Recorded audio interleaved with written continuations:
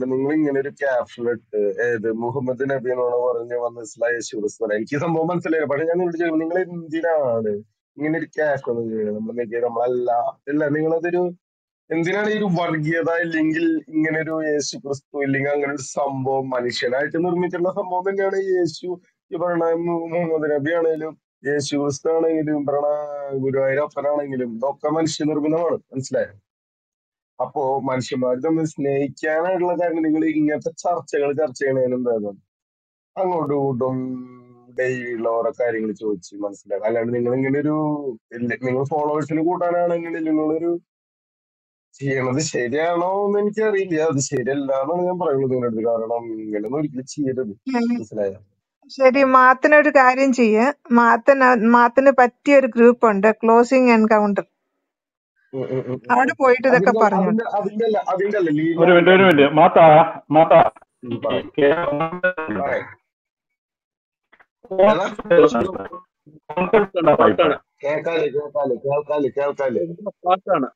പാട്ടാണ്, തബലയാണ്. നമ്മുടെ ഓണത്തെ കുറിച്ച് എന്താണ് അഭിപ്രായം? ഇപ്പൊ കേൾക്കാവോ? അല്ല, നമ്മളല്ല ഓണം എന്ന് ഓണത്തെ കുറിച്ച് എന്താണ് അഭിപ്രായം? അല്ല ഞാൻ ചോദിച്ചത് നിങ്ങൾ കേട്ട ക്യാപ്ഷൻ. അല്ല, ഓണത്തെ കുറിച്ച് മാത്രം അഭിപ്രായം പറയും മാതാ. ഓണത്തെ കുറിച്ച് മാത്രം അഭിപ്രായം എന്താ? ഓണത്തെ കുറിച്ച് എനിക്ക് യാതൊരു അഭിപ്രായമില്ല. കാരണം പണ്ടൊക്കെ ഓണം എന്ന് പറയുമ്പോൾ ഒരു സുഖമാണ്. ഇപ്പൊ ഓണക്കോടി എന്ന് പറഞ്ഞാലും ഓണസദ്യ എന്ന് പറയുന്നത് ഇതൊക്കെ ഇന്നും സംഭവിക്കുന്ന കാര്യങ്ങളാണ്.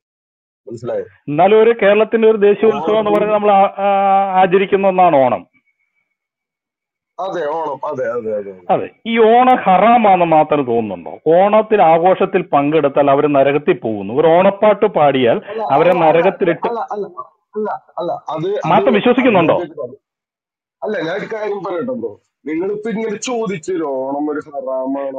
എന്റെ ചോദ്യം ഇതാണ്, ഒരു ഓണപ്പാട്ട് പാടിയാൽ എന്റെ ചോദ്യം, ഒരു ഓണപ്പാട്ട് പാടിയാൽ ഏതെങ്കിലും ഒരു ദൈവം ആ പാടുന്ന ആളെ എടുത്ത് നരകത്തിലിട്ട് പൊരിച്ച് വിറകുള്ളിയാക്കുന്നു മാത്രം വിശ്വസിക്കുന്നുണ്ടോ? അല്ല, ഇത് വിശ്വസിപ്പിക്കാൻ നിങ്ങളെ പറയണമെന്ന് ഇത് ആരാന്ന് നിങ്ങളുടെ അടുത്ത് ഇങ്ങനെ ഒരു ഇൻഫർമേഷൻ നിങ്ങൾക്ക് തന്നതാരാ? അപ്പൊ ഒരു മിനിറ്റ് അത് തന്ന ആരാന്ന് ചോദിച്ചാൽ താങ്കൾ ഈ ദിവസങ്ങളിലെ മീഡിയയിലേക്ക് നോക്കിയാൽ മതി, സോഷ്യൽ മീഡിയയിൽ. 2, അരിയും മലരും കുന്തിരിക്കവും മേടിച്ചു വെച്ചാൽ നമ്മുടെ വീട്ടിൽ വന്ന് നമ്മുടെ കാലന്മാരാകാൻ തയ്യാറെടുത്തിരിക്കുന്നവര് ഒരു സമൂഹം ഒന്നാകെ ഒഴുകി വരുന്നതിനെ ബ്രോ, തബല ഗിറ്റാറൊന്നുമല്ല, തബല.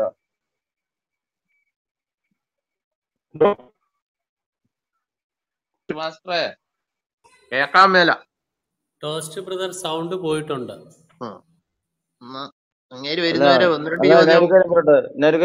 അല്ല, മാത്തനോട് 1-2 ചോദ്യം ഞാനും കൂടെ ചോദിച്ചേക്കാം. മാത്ത എവിടെയെങ്കിലും ഈ അമ്പലത്തിന് സംഭാവന കൊടുത്ത് അത് വേശ്യാലയത്തിന് കൊടുക്കുക എന്ന് പറഞ്ഞു. ഒരു ചോദ്യം എന്റെ തോമസ് ബ്രദർ ഇടയ്ക്ക് നിൽക്കുക. എന്റെ ചോദ്യം അടുത്തതാണ്, അരിയും മലരും കുന്തിരിക്കവും മേടിച്ചു വെച്ചാൽ നിങ്ങളുടെ കാലന്മാർ റെഡിയാണ് എന്ന് പറയുന്ന ഒരു സാമൂഹിക വിപ്ലവത്തെ കുറിച്ച് മാത്രം കേട്ടിട്ടുണ്ടോ? ഞാനിത് കേട്ടിട്ടില്ല. അല്ല, എന്റെ ചോദ്യത്തിന് ഉത്തരം പറ മാതാ. ചോദ്യത്തിന് ഉത്തരമാണ് വേണ്ടത്, തിരിച്ച് ചോദ്യമല്ല. തിരിച്ച് ചോദ്യം പ്രതീക്ഷിക്കുന്നില്ല. തിരിച്ച് ചോദ്യമല്ല, ഉത്തരം പറ. എനിക്ക് ധൈര്യക്കുറവൊന്നുമില്ല, മാത്രം എന്റെ ചോദ്യത്തിന് ഉത്തരം. അരിയും മലരും ഞാൻ കേട്ടിട്ടില്ല അങ്ങനെ. കേട്ടിട്ടില്ല. അപ്പൊ ഒരു കാര്യം ചെയ്യൂ, മാത്തൻ എന്ന് പറയുന്നയാള് ഒന്നും കേൾക്കുന്നുമില്ല, കാണുന്നുമില്ല, അറിയുന്നുമില്ല. അല്പമൊക്കെ അറിഞ്ഞ് മാത്തൻ അത് കേട്ടിട്ടില്ല. അല്ലല്ല, നിക്ക് മാത്തൻ അവിടെ നിക്ക്. മാത്തൻ എവിടെ പോ? എന്റെ മാത്തൻ അവിടെ നിക്ക്. അരിയും മലരും കുന്തിരിക്കാൻ മാത്രം കേട്ടിട്ടില്ല. ഓണ ഹറാമാന്ന് മാത്രം കേട്ടിട്ടില്ല. ബഹുദൈവ വിശ്വാസികളെ കണ്ടിടത്ത് വെച്ച് കൊല്ലണമെന്ന് മാത്രം കേട്ടിട്ടുണ്ടോ? അത് കേട്ടിട്ടുണ്ടോ മാത്തൻ? എന്റെ കേട്ടിട്ടുണ്ടോ മാത്തൻ ഇപ്പൊ റസാക്കോ അഹമ്മദോ ആരെങ്കിലും ആട്ടെ, മാത്തൻ കേട്ടിട്ടുണ്ടോ?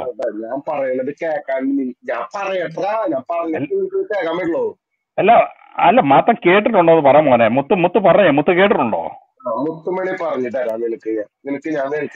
മുത്ത് കേട്ടിട്ടുണ്ടോ ഇങ്ങനെ ബഹുദൈവ വിശ്വാസികളെ കണ്ടിടത്ത് വെച്ച് കൊള്ളണമെന്ന് മുത്ത് കേട്ടിട്ടുണ്ടോ? ഇല്ല, ഞാൻ കാരണം എന്നാന്നറിയോ, എനിക്ക് ചോദിക്കാൻ ഉളുപ്പില്ല മാത്ത. കാരണം 1400 വർഷങ്ങൾക്ക് മുമ്പ് ഒരു മുത്ത് എഴുതി വെച്ചത്. അപ്പൊ അത് ഞങ്ങൾ ദിവ്യമായി കരുതുന്നതുകൊണ്ട് ഞങ്ങൾ ഇടയ്ക്കിടയ്ക്ക് ഇങ്ങനെ ചോദിച്ചുകൊണ്ടിരിക്കും. മുത്തിന് മനസ്സിലായോ? നിങ്ങൾ എന്തിനാണ് നമ്മൾ ഈ മതങ്ങൾ തമ്മിൽ എന്തിനാണ് നിങ്ങൾ അല്ല മുത്തേ അരിയും മധുരം കുന്തിരിക്കാൻ മുത്ത് കേട്ടിട്ടില്ല, ഓണ ഹറാമെന്ന് മുത്ത് കേട്ടിട്ടില്ല. പക്ഷെ മുത്ത് ഈ റൂമിൽ വന്ന് ഞങ്ങൾ പറയുന്നത് മാത്രം കേട്ട്. അപ്പൊ ഒരു കാര്യം ചെയ്യേ, മുത്തൊരു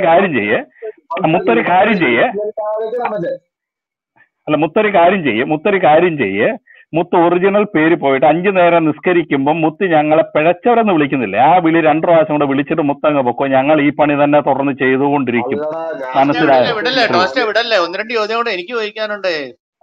എന്താ തോമസ് ബ്രദർ ഇടയ്ക്ക് മിണ്ടായിരിക്കും?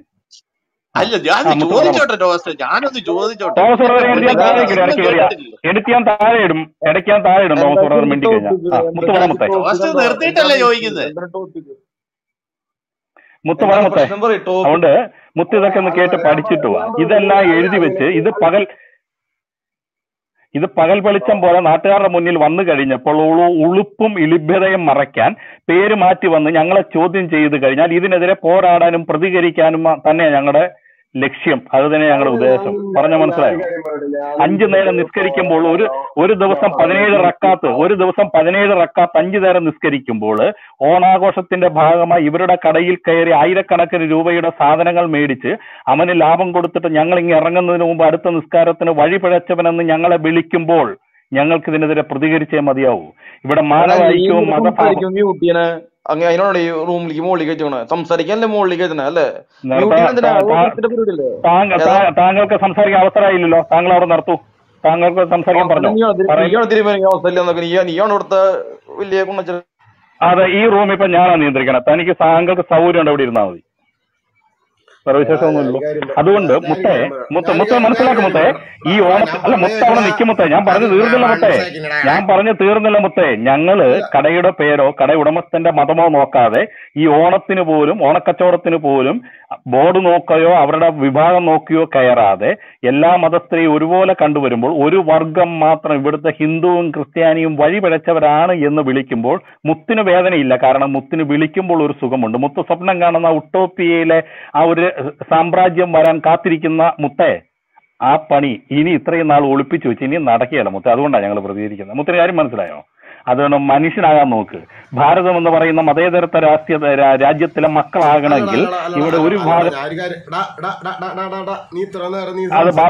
അത് വീട്ടിൽ പോയി ബാപ്പയെ വിളിച്ചാൽ അത് എന്നെ വിളിക്കില്ല, എന്നെ കൊണ്ട് ആവശ്യമില്ല പറയിപ്പിക്കില്ല. ഞാൻ താങ്കളെ ബഹുമാനത്തോടെ വിളിച്ചത്, അത് വീട്ടിൽ പോയി പറഞ്ഞത്. അപ്പൊ തനിതരം മനസ്സിലായപ്പോ താങ്കൾ എന്നെ വെറുതെ തെറി വിളിക്കല്ലേ സഹോദര, പ്ലീസ്.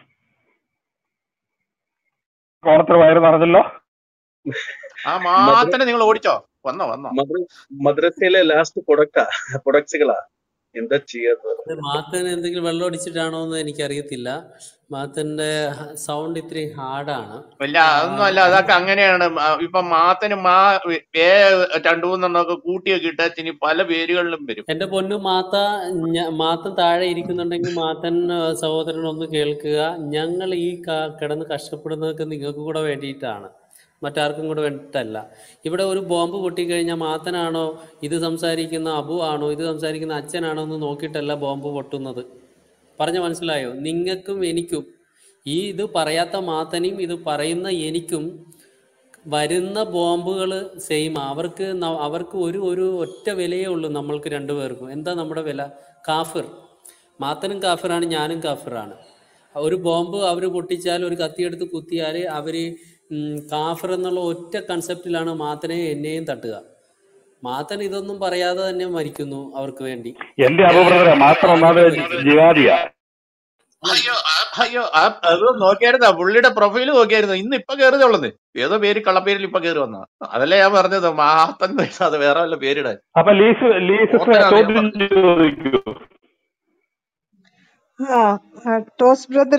ടോസ് ബ്രദറിന് കാബയിലെ കാര്യങ്ങളൊക്കെ കുറെ അറിയാമല്ലോ. അവിടെ ഈ ഒരു ഹജ്ജിന്റെ സമയത്ത് ഒരു ശാപ പ്രാർത്ഥന, ഒരു പാട്ട് പോലെ അവര് മൈക്കിൽ വെച്ചിട്ട് കേൾപ്പിക്കാറുണ്ട്.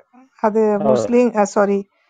യഹൂദന്മാരെയും ക്രിസ്ത്യാനികളെയും തീയിലിട്ട് ആസിഡ് ഒഴിച്ച് തീയിലിട്ട് കൊല്ലണേ, അവർക്ക് ട്യൂബർകുലോസിസ് വരണമേ, അവർക്ക് കുഷ്ഠരോഗം ബാധിക്കണമേ എന്നൊക്കെ പറഞ്ഞിട്ടുള്ള ഭയങ്കര, അവർക്ക് രോഗം വന്ന് അവരുടെ ദേഹം അഴിഞ്ഞു പോകണേ എന്നൊക്കെ പ്രാർത്ഥിക്കുന്ന ഒരു പാട്ട്. നല്ല കേട്ടാ തോന്നും ഇത് വലിയ ഒന്നാന്തരം ഡിവൈൻ പ്രെയർ ആണെന്ന്.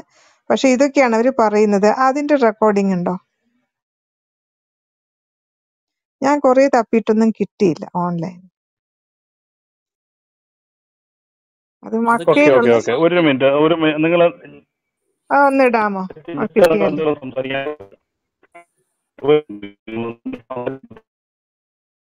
ടോസ്റ്റ് ബ്രദറെ പാട്ടാണ്, സൗണ്ട് ക്ലിയർ അല്ല. ലീ സിസ്റ്ററെ, അത് നമ്മുടെ സെബാസ്റ്റ്യൻ പുന്നക്കലിന്റെ ഒരു റൂമിനകത്ത് കിടപ്പുണ്ട്. പുള്ളി അത് വേർഡ് ബൈ വേർഡ് ആയിട്ട് പറഞ്ഞ് ഇട്ട ഒരു റൂമുണ്ട്. ആ അത് റൂമിൽ പോയാൽ നമുക്കത് കിട്ടും. ഞാൻ വേണേ ഒന്ന് തപ്പിയെടുത്തിട്ട് തരാം. ഇസ്ലാമിലെ ശാപപ്രാർത്ഥന ഓക്കെ എന്ന് പറഞ്ഞുകൊണ്ടിട്ട് ഒരു ടൈറ്റിൽ ഇട്ട് നടത്തിയിട്ടുണ്ടായിരുന്നു സിസ്റ്ററെ. എക്സാക്ട്ലി. അത് ടെലഗ്രാമിൽ നോക്കിക്കഴിഞ്ഞാൽ എൻ്റെ PPT പ്രസന്റേഷൻ്റെ അകത്ത് ഈ പറയുന്ന വീഡിയോയും കിടക്കുന്നുണ്ട്, വീഡിയോയുടെ ലിങ്ക്. ഇപ്പൊ എനിക്ക് തോന്നുന്നത് ടോസ്റ്റ് ബ്രദറിന്റെ അടുത്ത് അത് ഉണ്ടാവും മിക്കവാറും. ഞാനത് യൂട്യൂബിൽ നോക്കിയിട്ട് കിട്ടിയില്ല, അവരത് മായ്ച്ചു കളഞ്ഞു. ഇല്ല, സെബാസ്റ്റ്യൻ ഒരു റൂമിൽ ഓക്കെ ഡെഫിനറ്റ് ആയിട്ട് ഉണ്ട്. കാരണം പുള്ളി വേർഡ് ബൈ വേർഡ് ആയിട്ട് എന്തോ പറയുന്നെന്ന് ഇട്ട് മലയാളത്തിലോട് അത് തർജ്ജമ ചെയ്ത് പറഞ്ഞിട്ടുണ്ട്. അത് അവര് പാടുന്നത് പുള്ളി ഇങ്ങോട്ട് ട്രാൻസ്ലേറ്റ് ചെയ്ത് ഇട്ട ഉള്ളൊരു വീഡിയോ ഉണ്ട്. ഒന്ന് തപ്പിയെടുക്കണമെന്ന് മാത്രമേ അത്രേ ഉള്ളൂ. ഓക്കെ ഓക്കെ ഓക്കെ അത് എനിക്ക് പണ്ട് എൻ്റെ കയ്യിൽ എൻ്റെ റെക്കോർഡിംഗ് ഒക്കെ പഴയ ഫോണിൽ ഉണ്ടായിരുന്നു. അത് ക്രിസ്ത്യൻ പ്രിൻസും അത് കുറെ കാലം മുമ്പ് ഞാൻ കേട്ടിട്ടുണ്ട്. ക്രിസ്ത്യൻ പ്രിൻസും അത് എടുത്ത് പറഞ്ഞിട്ടുണ്ടായിരുന്നു. പക്ഷെ അതെനിക്കൊന്ന് ഇവിടെ വേണം. കാരണം നമ്മൾ ഈ സഹോദരന്മാരെ ഒന്ന് കേൾപ്പിക്കണം. ഈ വർഗീയത നമ്മൾ പറയുന്നു എന്നിവിടെ താഴെ ഒരാൾ കമന്റ് ഇടുന്നുണ്ട്. നമ്മളാണോ വർഗീയത പറയുന്നത്? ഞാൻ വായിച്ചത് സൂറ മറിയമാണ് സഹോദര. സൂറ മറിയം. ആ ആ സൂറ മറിയം അത് ഖുറാനിലുള്ള 19ാമത്തെ ചാപ്റ്ററാണ്. അതാണ് ഞാൻ വായിച്ചിട്ട് എനിക്ക് മനസ്സിലായ കാര്യങ്ങളാണ് ഞാൻ പറഞ്ഞത്. മനസ്സിലായോ? ഒരു സാമാന്യ ബുദ്ധിക്ക് നിരക്കുന്ന കാര്യങ്ങളാണ് ഞാൻ പറഞ്ഞത്. അപ്പൊ ഇതിന് ഉത്തരം പറയാൻ നിങ്ങൾ ഒരാൾ മുകളിലേക്ക് വരാതെ എന്നെ വർഗീയവാദി, അല്ലെങ്കിൽ ഇവിടെ റൂം ഇട്ടവര് വർഗീയവാദി. ഈ വർഗീയവാദി എന്ന് പറഞ്ഞാൽ എന്താണെന്ന് അറിയാമോ? You know what is വർഗീയവാദി? വർഗീയവാദി എന്ന് പറഞ്ഞാൽ സ്വന്തം വർഗമല്ലാതെ മറ്റൊരു വർഗവും ശരിയല്ല, അവരൊക്കെ നശിച്ചവരാണ്, അവരൊക്കെ താഴ്ന്നവരാണ് എന്ന് പറയുന്നവരാണ് ഈ വർഗീയവാദി. അത് ഖുറാൻ നോക്കിയാൽ മതിയല്ലോ.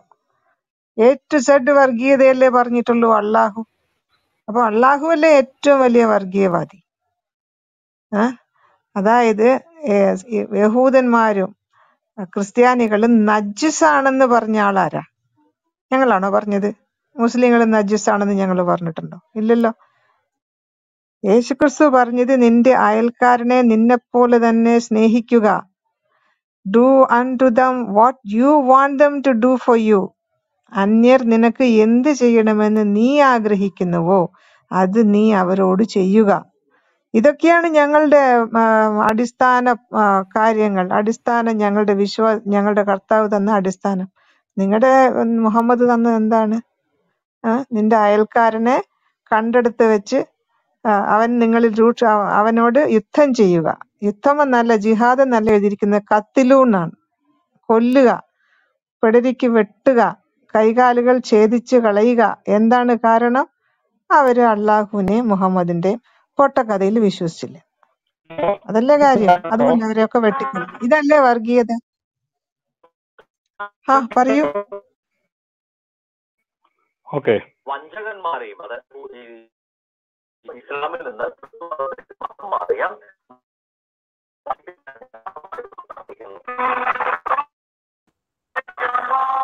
ക്ലിയർ അല്ല. ക്ലിയർ അല്ല.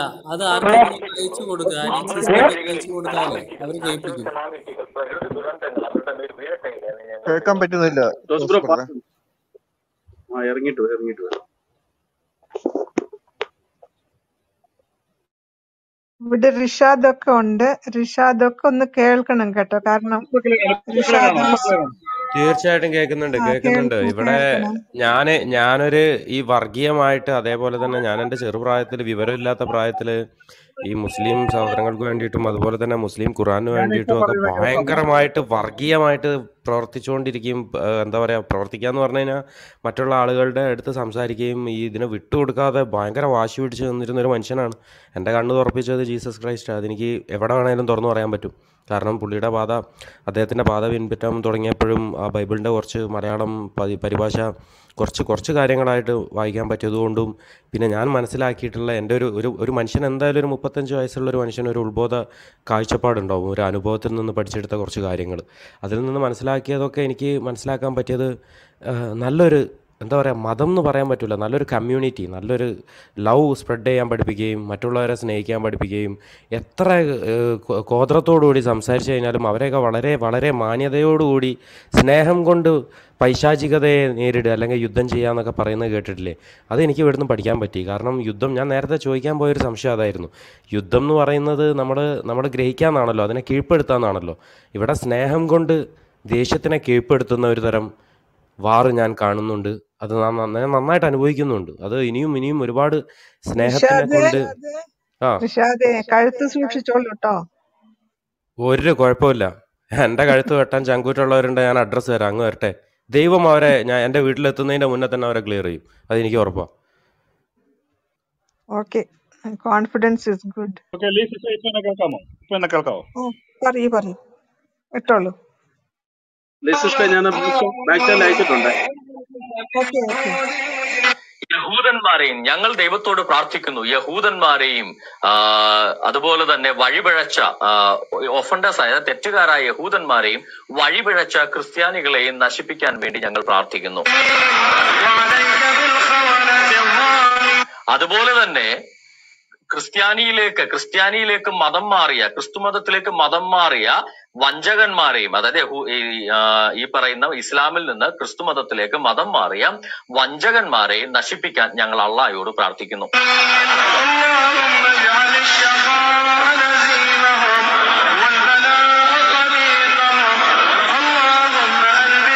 ഞങ്ങൾ ദൈവത്തോട് പ്രാർത്ഥിക്കുന്നു, അവരുടെ വഴികളിൽ കലാമിറ്റികൾ, നാച്ചുറൽ കലാമിറ്റികൾ, പ്രകൃതി ദുരന്തങ്ങൾ അവരുടെ മേൽ വീഴട്ടെ എന്ന് ഞങ്ങൾ ദൈവത്തോട് പ്രാർത്ഥിക്കുന്നു.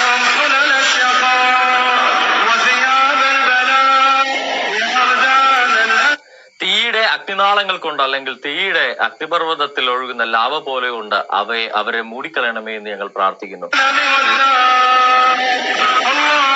അവർക്ക് വേദനകളും രോഗങ്ങളും വരട്ടെ എന്ന് ഞങ്ങൾ പ്രാർത്ഥിക്കുന്നു.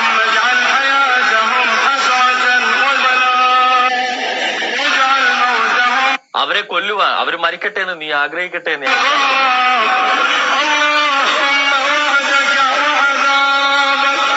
യഹൂദന്മാരുടെയും ക്രിസ്ത്യാനികളുടെ മേല് അതിതീവ്രമായ ശിക്ഷകൾ അള്ളാഹു കൊടുക്കട്ടെ എന്ന് ഞങ്ങൾ പ്രാർത്ഥിക്കുന്നു.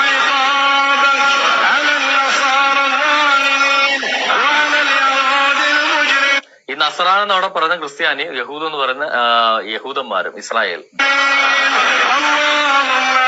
ഞങ്ങൾ ഈ പ്രാർത്ഥിച്ച പ്രാർത്ഥനകൾ മുഴുവൻ നീ കേൾക്കണമേ അല്ല എന്ന് പറഞ്ഞുകൊണ്ട് ഇത് അവസാനിപ്പിക്കുന്നു. ഇത് കബയിൽ പരസ്യമായിട്ട് നടത്തിയ സൗദി ടെലിവിഷൻ പുറത്തുവിട്ട ക്ലിപ്പാണ്. ഇതാണ്. സിസ്റ്ററെ മതിയായോ? യെസ്, ഇത് തന്നെയാണ് ഞാൻ പറഞ്ഞത്. ഇത് എനിക്കിതിനെ പറ്റി അറിയാനുള്ളത്, ഇത് ഇവരുടെ ഖുറാനിലോ അല്ല ഹദീസിലോ എവിടെയോ ഉള്ള ഏതെങ്കിലും ഒരു പ്രാർത്ഥനയാണോ, അതല്ല ഇവർ തന്നെ ഉണ്ടാക്കിയ ഒരു പ്രാർത്ഥനയാണോ? ഇന്നത്തെ കാലത്തെ മോഡേൺ മുസ്ലിംസ് ഉണ്ടാക്കിയതാണോ, അതോ ഇത് പണ്ടുകാലം മുതലേ ആരെങ്കിലും എഴുതി വെച്ച പ്രാർത്ഥനയാണോ എന്നറിയാൻ ആഗ്രഹമുണ്ട്. ഖുറാനിലുള്ള ഇവരുടെ ആയത്തുകളെ സംശീകരിച്ചുകൊണ്ട് കബയിൽ ആധുനിക കാലത്ത്, നമ്മുടെ ഇപ്പൊ ഈ വർഷമല്ല, ആധുനിക കാലത്തിൽ കബയിലേക്ക് ആളുകളുടെ പ്രവാഹം ഉണ്ടായപ്പോൾ ഇത് തുടങ്ങിയത് 2 വാദമുണ്ട് എൻ്റെ അറിവിൽ. സെബാസ്റ്റ്യൻ ക്ലിയർ ചെയ്യാം. ഒന്ന് പലസ്തീനിലാണ് ആരംഭിച്ചതെന്ന് ചിലർ പറയുന്നുണ്ട്, അതല്ല കബയിൽ തന്നെയാണ് തുടങ്ങിയതെന്ന് പറയുന്നുണ്ട്. അവിടെ നടക്കുന്നതാണ്. അപ്പൊ നമ്മുടെ ഇവിടെ ഇവർ 17 റക്അത്ത് നിസ്കരിക്കുമ്പോൾ വഴിപിഴച്ചവരെന്ന് വിളിക്കുന്നതിന്റെ ഒരു വിപുലീകരിച്ച ഫോം എന്നുള്ളതേ ഉള്ളൂ. അതാണ് ഈ ഇവിടെ നടക്കുന്നത്. ഇത് ഇവരുടെ ഈ ഇവിടെ കബയിൽ ഇത് നടക്കുമ്പോൾ ഇതിങ്ങനെ നിരന്തരം പാടിക്കൊണ്ടാണ് ഇരിക്കുന്നത് ഇവരുടെ എല്ലാ പ്രാർത്ഥനാ സമയത്തും. അലി ബ്രദറിന് ഇതിനെ കുറിച്ച് ചിലപ്പോൾ കൂടുതൽ അറിയായിരിക്കും. ഇതിനേക്കാൾ രസം സൗദി ടെലിവിഷൻ ഇത് ഇന്റർവ്യൂ ചെയ്തപ്പോൾ ഇദ്ദേഹത്തിനോട് ചോദിച്ചു, സൗദി ഒരു പണ്ഡിതനോട് ചോദിച്ചു, നമ്മളിങ്ങനെ ഈ പറയുന്നത് തെറ്റല്ലേ എന്ന് അല്ലെ ഇത് ശരിയാണോ എന്ന് ചോദിക്കുമ്പോൾ അവരുടെ മേൽ അങ്ങനെ തന്നെ ചെയ്യണമെന്നാണ് അള്ളാഹു ആഗ്രഹിക്കുന്നത്. അവര് വഴിപിഴച്ചവർ തന്നെയാണ്. ഇസ്ലാമിൽ നിന്നും എല്ലാ ലോകത്തുള്ള സകല ആളുകളും ഇസ്ലാമിലായി ജനിച്ചതും ഇസ്ലാമിലാണ് വളരേണ്ടതും. അപ്പോൾ ക്രിസ്ത്യാനികൾ അത് വിട്ടിട്ട് അവർ ഈസാ നബിയെ ദൈവമായി ആരാധിക്കുന്നത് കൊണ്ട് അവർ വഴിപിഴച്ചവർ തന്നെയാണ്. അവരുടെ മേൽ ശിക്ഷ ഉണ്ടാകണം എന്ന് നമ്മൾ പറയുന്നത് തെറ്റല്ല എന്നാണ് അയാൾ പറഞ്ഞത്. This is the most horrible prayer I have ever heard. ഇത്രയ്ക്ക് നീചമായ ഒരു പ്രാർത്ഥന ലോകത്തിലെ ഒരു മതത്തിലും ഉണ്ടെന്ന് ഞാൻ കരുതുന്നില്ല. വല്ല പൈശാചിക ഇപ്പൊ സാത്താനെ ആരാധിക്കുന്നവരൊക്കെ ഉണ്ടാവും, അവരുടെ കയ്യിലൊക്കെ ഉണ്ടായേക്കാം ഒരു പക്ഷേ എന്ന് ഞാൻ അവരുടെ പ്രാർത്ഥന ഞാൻ കേട്ടിട്ടില്ല. പക്ഷെ സിസ്റ്റർ സാത്താനെ ആരാധിക്കുന്നവരുണ്ടെന്ന് കേട്ടിട്ടുണ്ട്. അപ്പോ ഒരു സൃഷ്ടാവായ ഒരു ദൈവം സൃഷ്ടാവാണെങ്കിൽ തന്റെ സൃഷ്ടികളെ ഇങ്ങനെ അവരുടെ മേലെ നാച്ചുറൽ കലാമിറ്റീസ്, അതായത് എർത്ത്ക്വേക്ക്, അതായത് ഭൂകമ്പം, ദുരന്തങ്ങൾ, ഫ്ലഡ്സ്, പ്രകൃതി ദുരന്തങ്ങൾ, പ്രകൃതി ദുരന്തങ്ങൾ അവരുടെ മേലെ വരേണമേ, അവർക്ക് വേദനാജനകമായ രോഗങ്ങൾ വരേണമേ എന്ന് പ്രാർത്ഥിക്കുന്ന ഒരു ജനസമൂഹത്തെയും അതിനെ ഏറ്റുപാടുന്ന, അതിനെ ഒരു കുറ്റബോധമില്ലാതെ ഏറ്റുപാടുന്ന മുസ്ലിം സഹോദരങ്ങളോടും നമ്മൾ എന്താണ് പറയേണ്ടത്? ഇപ്പൊ എന്നെ ഇവിടെ കുറച്ചുപേര് വർഗീയവാദിയായിട്ട് താഴെ ചിത്രീകരിക്കാൻ ശ്രമിച്ചു. മാത്തൻ എന്ന് പറഞ്ഞ് ഉള്ള ഒരു ജിഹാദി വന്നിട്ട് എന്നോട് എന്താണ് പറഞ്ഞത്, നിങ്ങൾ എന്തിനാണ് വർഗീയത പറയുന്നത്? അപ്പൊ നിങ്ങൾ പോയിട്ട് പറയുമോ ഈ കാബയിലെ ഈ പ്രാർത്ഥന ഇത് വർഗീയതയാണോ അല്ലയോ? ഇവിടെ ആരെങ്കിലും മുസ്ലിം സുഹൃത്തുക്കൾ വന്നിട്ടുണ്ടോ? ആരുമില്ല അല്ലേ? സിസ്റ്റർ, ആരുമില്ല. ഇവര് നമ്മൾ ചെയ്യുന്നത് വർഗീയതയല്ല, ഇവരുടെ വർഗീയതയെ നമ്മൾ തുറന്നു കാണിക്കുക ചെയ്യുന്നത്. പറയുന്നത് മനസ്സിലാവുന്നുണ്ട്? ഇവരെന്തെല്ലാം വർഗീയത പറയുന്നു അതെല്ലാം നമ്മൾ തുറന്ന് എക്സ്പോസ് ചെയ്യുക പറയുന്നത്. ഈ എക്സ്പോസ് ചെയ്യുന്നത് പോലും വർഗീയതയായിട്ടാണ് ഇവന്മാർ ചിത്രീകരിക്കുന്നത്. ശരിക്കും നമ്മൾ എന്താ ചെയ്യുന്നതെന്ന് വെച്ച് കഴിഞ്ഞാൽ, ഇവന്മാർ പറയുന്ന വർഗീയതയെ നമ്മൾ തുറന്ന് കാണിച്ചതേ ഇതാണ് വർഗീയത എന്ന് പറയുമ്പോൾ ഇവന്മാർ നമ്മളെ പിടിച്ച് വർഗീയവാദിയാക്കും. കാരണം എന്ന് വെച്ചാൽ ഇവന്മാർ അത്രയും എന്താ പറയുക, ഒരു പ്രത്യേക തരത്തിലുള്ള ആളുകളാണ്. ഇവരുടെ ഈ ഇസ്ലാം ലോകം അറിയരുതെന്നാണ്. ശരിക്കും ഈ അവിശ്വാസികളെ ശപിച്ചുകൊണ്ട് പ്രാർത്ഥിക്കുന്നില്ലേ, ഇത് ശരിക്കും മുഹമ്മദ് നബിയുടെ ഒരു ചര്യയായിരുന്നു. അത് സുനൻ അന്നസായി 1075 ഹദീത്തിലാണ് കിടക്കുന്നത്. അബു സലമയിൽ നിന്ന് നിവേദനം, അബു ഹുറൈറ പറഞ്ഞു, അല്ലാഹുവിൻ്റെ റസൂലിൻ്റെ പ്രാർത്ഥന ഞാൻ നിങ്ങൾക്ക് വിശദീകരിക്കട്ടെ. അദ്ദേഹം പറഞ്ഞു, സുഹർ നമസ്കാരത്തിൻ്റെ അവസാന റക്കത്തിൽ കുനൂത്ത് ചൊല്ലാറുണ്ടായിരുന്നു. പിന്നീട് ഈശാ നമസ്കാരത്തിലും സമി അല്ലാഹു ലിമൻ ഹമിദ എന്ന് പറഞ്ഞതിന് ശേഷം സുബഹിലും അദ്ദേഹം വിശ്വാസികൾക്ക് വേണ്ടി പ്രാർത്ഥിക്കുകയും അവിശ്വാസികളെ ശപിക്കുകയും ചെയ്യുമായിരുന്നു. അപ്പോൾ ഈ ഒരു ശാപ പ്രാർത്ഥന എന്ന് പറയുന്നത് ആളുകൾ ചെയ്തിട്ടുള്ളത് എന്ന് പറഞ്ഞാൽ ഈ മുഹമ്മദ് നബിയിൽ നിന്നും അദ്ദേഹത്തിൻ്റെ പ്രാർത്ഥനയിൽ അവിശ്വാസികളെ ശപിക്കുമായിരുന്നു, സത്യവിശ്വാസികൾക്ക് വേണ്ടി അദ്ദേഹം പ്രാർത്ഥിക്കുമായിരുന്നു. അപ്പോൾ ഈ ഒരു സിദ്ധാന്തത്തിനനുസരിച്ച്, ഈ ഒരു പഠിപ്പിക്കലിനനുസരിച്ചിട്ടാണ് ഇന്ന് മുസ്ലിങ്ങൾ നമ്മളെ അവിശ്വാസികളെ, ക്രൈസ്തവരുൾപ്പെടുന്ന അവിശ്വാസികളെ ശപിച്ചുകൊണ്ട് അവർക്ക് വേദനാജനകമായ ശിക്ഷ ഉണ്ടാകുന്നതിന് വേണ്ടിയും അവർക്ക് കെടുതികൾ ഉണ്ടാകുന്നതിന് വേണ്ടിയും അവർക്ക് രോഗങ്ങൾ ബാധിക്കുന്നതിന് വേണ്ടിയൊക്കെ പ്രാർത്ഥിക്കുന്നത്. നിങ്ങളൊന്ന് ആലോചിച്ച് നോക്കൂ, ഏതെങ്കിലും മതത്തിൽ, ലോകം ഇന്ന് വരെ ഉണ്ടായിട്ടുള്ള ഏതെങ്കിലും മതത്തിൽ ഇത്തരത്തിലുള്ള ഒരു നീചപ്രവൃത്തി നിങ്ങൾക്ക് കേൾക്കാൻ സാധിക്കുമോ? നിങ്ങൾ അമ്പലത്തിൽ പോകുന്നുണ്ടാകാം, നിങ്ങൾ മോസ്കിൽ പോകുന്നുണ്ടാകാം, പള്ളിയിൽ പോകുന്നുണ്ടാകാം. ഇവിടെ എവിടെയെങ്കിലും അവിശ്വാസികളെ നശിച്ചു പോകണമെന്ന് പറഞ്ഞിട്ട് പ്രാർത്ഥിക്കുന്ന ഏതെങ്കിലും ഒരു വിശ്വാസിയെ കാണിക്കാവോ? എന്നാൽ ഇവന്മാരത് ചെയ്യും. എന്നാൽ ഇത് നമ്മൾ തുറന്ന് കാണിച്ചാലോ, ഇത് കണ്ടോ ഞങ്ങളുടെ നബിയെക്കുറിച്ച് പറയുന്നു, ഇവന്മാർക്ക് വേറെ പണിയില്ലേ, ഓണത്തിന് വരുന്ന വർഗീയത പറയുന്നു. ഞങ്ങൾ ഓണത്തിനെന്നല്ല മരിക്കുന്നത് വരെ പറയും. ഇവർ കാണിക്കുന്ന ഈ വർഗീയതകളെ ഞങ്ങൾ തുറന്ന് കാണിക്കും. അല്ലാതെ ഞങ്ങൾ മുസ്ലിങ്ങളെ വെട്ടിക്കൊല്ലാൻ ഞങ്ങൾ പറയത്തില്ല, മുസ്ലിങ്ങളെ കല്ലെടുത്തോടിക്കാൻ ഞങ്ങൾ പറയത്തില്ല. ഞങ്ങൾ നിങ്ങളുടെ നബി കാണിച്ചിട്ടുള്ള ഈ തോന്നവാസങ്ങൾ, ഈ വർഗീയതകൾ എല്ലാം ഞങ്ങൾ തുറന്നു കാണിക്കും. അത്രേ ഉള്ളൂ. അബു ബ്രദറെ താങ്ക്സ് ടോസ് ബ്രദറിന് വളരെ നന്ദി. ടോസ് ബ്രദറിന് നന്ദി. പിന്നെ സോൾജിയർ താങ്ക്സ്. ഞാനത് സേവ് ചെയ്ത് വെക്കാം. ഇത് ഇടയ്ക്കിടയ്ക്ക് നമുക്ക് ആവശ്യം വരും ഇത്. എനിക്കൊന്ന് അയക്കണേ. കാരണം ഇവര് വർഗീയതയെ പറ്റി പറഞ്ഞാൽ ഇത് തന്നെ നമ്മൾ അവരെ കേൾപ്പിക്കണം. ലീ സിസ്റ്റർ ചോദ്യത്തിനുള്ള ഉത്തരം ഒന്ന് സപ്രസ് ചെയ്ത് ചെറുതായിട്ട് ഒന്ന് പറയാമോ? ഒന്നുകൂടെ ഒന്ന് വിവരിച്ച് അല്ല വ്യക്തമായിട്ടൊന്ന് ചെറുതായിട്ടൊന്ന് പറയാമോ ആ ചോദ്യത്തിന് ഉത്തരം? ഏത് ചോദ്യമാണ് പറയുന്നത്? സെബാസ്റ്റ്യൻ ബ്രദർ ട്രാൻസ്ലേറ്റ് ചെയ്യുന്ന പ്രയർ യഥാർത്ഥത്തിൽ ഖുറാനിലുള്ളതാണോ അതോ ഇവര് പിൽക്കാലത്ത് ഉണ്ടാക്കിയതാണോ എന്നുള്ള ക്വസ്റ്റ്യൻ ആൻസർ.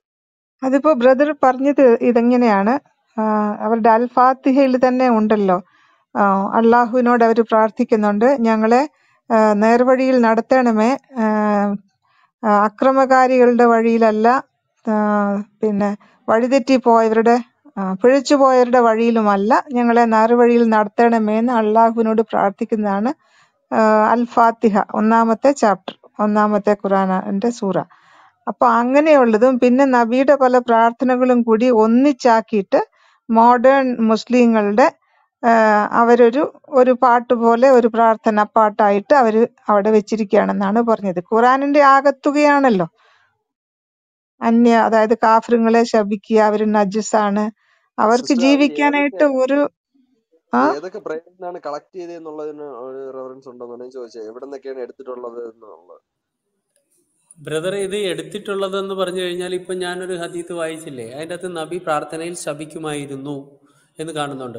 അതുപോലെ തന്നെ ഖുറാനിൽ പല ഭാഗങ്ങളിലായിട്ട് പറയുന്നത് ഇങ്ങനെയാണ്: സത്യവിശ്വാസികളെന്ന് പറഞ്ഞു കഴിഞ്ഞാൽ അവർ തമ്മിൽ സ്നേഹിക്കുന്നവരും മറിച്ച് മറ്റുള്ളവരോട് കാർക്കശ്യം കാണിക്കുന്നവരുമാണ്, അവർക്കെതിരെ പ്രതാപം പ്രകടിപ്പിക്കുന്നവരാണ്.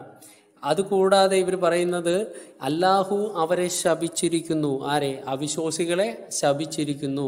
അവർക്ക് വേദനയേറിയ ശിക്ഷയെപ്പറ്റി നീ സന്തോഷ വാർത്ത അറിയിക്കുക. ഇത്യാദിയുള്ള കാര്യങ്ങളെല്ലാം എടുത്തിട്ട് ഈ പറയുന്ന അവിശ്വാസികൾക്ക് നാശവും അവർക്ക് ഈ ലോകത്തിൽ അപമാനവും അല്ലാഹു വരുത്തുന്നതാണ് എന്നുള്ള ഖുറാനിക വചനങ്ങളുണ്ട്. ഈ ലോകത്തിൽ അല്ലാഹു അവരെ അപമാനിക്കും, അവരെ ശപിച്ചിരിക്കുന്നു, അവരെ നശിപ്പിക്കും. കൂടാതെ അവരെ നരകത്തിലും അപമാനമാണ് അവർക്കുള്ളത്. ഈ ഇഹലോകത്തിൽ അവർക്ക് എല്ലാ ശാപങ്ങളുമുണ്ട്, എല്ലാ വേദനയേറിയ ശിക്ഷയുമുണ്ട്, എല്ലാ അപമാനങ്ങളുമുണ്ട്. അതാണ് പറയുന്നത്, നിങ്ങൾ അവരെ 3:12 പറയുന്നത് അവിശ്വാസികളെ കീഴടക്കുന്നതും വഴിയെ അവരെ നരകത്തിലേക്ക് കൂട്ടി ചേർക്കുന്നതുമാണെന്ന് 3:12 പറയുന്നു. അതുകൂടാതെ പല ഭാഗങ്ങളിൽ വേദനയേറിയ ശിക്ഷയെക്കുറിച്ചും അല്ലാഹു അവരെ അപമാനിക്കും, ഈ ഇഹലോകത്തിലും അവർക്ക് അപമാനമുണ്ടെന്ന് പറയുന്നു, പരലോകത്തും അവർക്ക് അപമാനമുണ്ടെന്ന് പറയുന്നു. ഇതെല്ലാം കൂട്ടിച്ചേർത്തിട്ട് ഇവർ എടുക്കുന്ന കാര്യങ്ങളാണ് ഈ പറയുന്നത് എന്ത്? ഈ ശാപപ്രാർത്ഥന എന്ന് പറയുന്നത്. പറഞ്ഞ മനസ്സിലായി? അതിൻ്റെ അകത്ത് പറയുന്ന വേർഡിങ്സ് ഇത് തന്നെയാണ്. അവർക്ക് നാശമുണ്ടാകണമേ, അവർക്ക് പ്രശ്നങ്ങൾ ഉണ്ടാകണമേ, ഇത്യാദിയുള്ള കാര്യങ്ങളെല്ലാം അല്ലാഹുവിൻ്റെ ശാപത്തിൽ ഉൾപ്പെടുന്നതാണ്. ശാപപ്രാർത്ഥന എന്നാണ് ഇതിനെ പറയുന്നത്. മനസ്സിലായി? ഇതെല്ലാം ഖുറാനികമായിട്ട് സപ്പോർട്ടീവുള്ള കാര്യങ്ങളാണ്. എന്തിനേറെ പറയുന്നു, ഒരു അവിശ്വാസിയോട് സലാം പറയാൻ പാടില്ല. എന്താ കാര്യം? അവന് ഒരിക്കലും സമാധാനം ഉണ്ടാകില്ല. കാര്യം അല്ലാഹു അവരെ ശപിച്ചിരിക്കുകയാണ്. ഈ ഒരു തിയോളജിയിൽ നിന്നാണ് സലാം പോലും പറയാൻ പാടില്ലെന്ന് പറയുന്നത്. 21:67 സഹീഹ് മുസ്ലിം നിങ്ങളെടുത്ത് വായിക്ക്. ഒരു ക്രിസ്ത്യാനിയോടോ ഒരു യഹൂദനോടോ നിങ്ങൾ സലാം കൊണ്ട് ആരംഭിക്കരുത്. അവനെ വഴിയുടെ ഇടുങ്ങിയ ഭാഗത്തേക്ക്, കുറച്ചുകൂടെ അർത്ഥം കൂട്ടി പറഞ്ഞു കഴിഞ്ഞാൽ ഓടയിലേക്ക് തള്ളി മാറ്റിയിട്ട്, റോട്ടിൽ കണ്ടാൽ തള്ളി മാറ്റിയിട്ടേ നടന്നു പോകാവൂ. നിങ്ങൾക്ക് പറയുന്ന മനസ്സിലാണ്ട്? അവനോട് സലാം കൊണ്ട് ആരംഭിക്കരുത്. എന്താ സലാം കൊണ്ട് ആരംഭിക്കാത്തത്? അവന് സമാധാനം അല്ലാഹു ഈ ലോകത്ത് വെച്ചിട്ടില്ല. സമാധാനം ആർക്കാണുള്ളത്? അല്ലാഹുവിൽ വിശ്വസിക്കുന്നവർക്കും അവൻ്റെ റസൂലിൽ വിശ്വസിക്കുന്നവർക്കുമാണ് സമാധാനമുള്ളത്. ഇത് ഞാൻ വെറുതെ പറയുന്നതല്ല. ഇതുകൊണ്ട് ഈ തിയോളജി അനുസരിച്ചിട്ട് ഇവരുടെ ഫിഖ് ഗ്രന്ഥങ്ങളുണ്ട്. ആ കർമ്മശാസ്ത്ര ഗ്രന്ഥങ്ങളിൽ ഫത്തഹുൽ മുയിൻ എന്ന് പറയുന്ന നമ്മുടെ കേരളത്തിൽ പ്രസിദ്ധമായ ഒരു കർമ്മശാസ്ത്ര ഗ്രന്ഥമാണ്. അതിൽ വളരെ വ്യക്തമായിട്ട് 614 പേജ് ബ്രദർ നെറ്റിൽ നിന്ന് ഡൗൺലോഡ് ചെയ്തിട്ട് എടുത്ത് വായിക്കുക. അതിൻ്റെ അത് വളരെ കൃത്യമായിട്ട് കിടക്കുന്നു. വേദക്കാരോട് സലാം പറയാൻ പാടില്ല. ഒരു മുസ്ലിം കൂടെ നിൽക്കുകയാണ് എങ്കിൽ, മുസ്ലിങ്ങളുടെ കൂടെ ഒരു വേദക്കാരൻ നിൽക്കുകയാണെങ്കിൽ അവനെ ഒഴിവാക്കിയിട്ട് വേണം, മനസ്സുകൊണ്ടെങ്കിലും അവനെ ഒഴിവാക്കിയിട്ട് വേണം സലാം പറയാൻ. ഇതിൻ്റെ അർത്ഥം എന്താ? വേദക്കാരന് സലാം ഇല്ലെന്നേ, അവന് സമാധാനം ഇല്ലെന്നേ. സലാം എന്ന് പറഞ്ഞു കഴിഞ്ഞാൽ സമാധാനം. ആ സലാം അവന് ഇല്ല. കാരണം എന്താ? അവൻ അപമാനിതനായി മുസ്ലിങ്ങളുടെ കീഴിൽ കഴിയേണ്ടവനാണ്. അതാണ് നിങ്ങൾ മനസ്സിലാക്കണം. ഈ ഒരു ഐഡിയോളജി ഞങ്ങൾ പറയുന്നതല്ല, മറിച്ച് ഇത് ഈ ഖുർആനിൽ നിന്നും ഹദീസ് ഗ്രന്ഥങ്ങളിൽ നിന്നും പിഴിഞ്ഞെടുത്തുണ്ടാക്കിയ കർമ്മശാസ്ത്ര ഗ്രന്ഥങ്ങളിലെ പ്രധാനപ്പെട്ട വരിയാണ്. സക്കാത്ത് ഒരു അവിശ്വാസിക്ക് കൊടുക്കാൻ പാടില്ല. ഒരു സലാം അവിശ്വാസിക്ക് പറയാൻ പാടില്ല. ഇനി അവൻ ഇങ്ങോട്ട് പറഞ്ഞാൽ നിങ്ങൾ തിരിച്ചെന്താ പറയേണ്ടത്? സലാം എന്ന് പറയാൻ പാടില്ല. തിരിച്ചു പറയേണ്ടത് വാലൈക്കും. അവിടെ കൊണ്ട് നിർത്തിക്കൊള്ളണം. ഇപ്പോൾ ഞാൻ കയറി ഒരു മുസ്ലിമിനോട് പറയാണ് അസ്സലാമു അലൈക്കും ഇക്ക എന്ന് പറഞ്ഞു കഴിഞ്ഞാൽ അയാൾ എന്താ പറയുക? വാലൈക്കും എന്നേ ശരിക്കും പറയാൻ പാടുള്ളൂ. പക്ഷേ ഇന്നുള്ള നല്ല മുസ്ലിങ്ങളായതുകൊണ്ട് അവർ നമ്മളോടും തിരിച്ചു പറയും വാലൈക്കും അസ്സലാം എന്ന് പറയും. ശരിക്കും വാലയ്ക്കും എന്ന് പറഞ്ഞുകൊണ്ട് നിർത്തണം. ഇതൊക്കെ ഫത്തുൽ ബാരി വളരെ കൃത്യമായിട്ട് അതിനെ എക്സ്പ്ലെയിൻ ചെയ്ത് പറയുന്നുണ്ട്. ഇതൊക്കെയാണ് ഇതിൻ്റെ അടിസ്ഥാനം ബ്രദർ. ബ്രദറെ താങ്ക്സ്. ഇതെനിക്ക് അറിയാമായിരുന്നു. പിന്നെ ഇതൊന്ന് വ്യക്തമായിട്ട് പറഞ്ഞു കഴിഞ്ഞാൽ താഴെ ഇരിക്കുന്നവർക്കും ഇതിന്റെ റീപ്ലൈ കേൾക്കുന്നവർക്കും എല്ലാം മനസ്സിലാവാൻ വേണ്ടിയാണ് ഒന്നുകൂടെ ഞാൻ ചോദിച്ചത്. താങ്ക് യു ബ്രദറെ. ഇപ്പൊ കറക്റ്റ് ആയിട്ട് എല്ലാവർക്കും മനസ്സിലാവുന്ന രീതിയിൽ അത് പറഞ്ഞു കഴിഞ്ഞു. താങ്ക്സ്.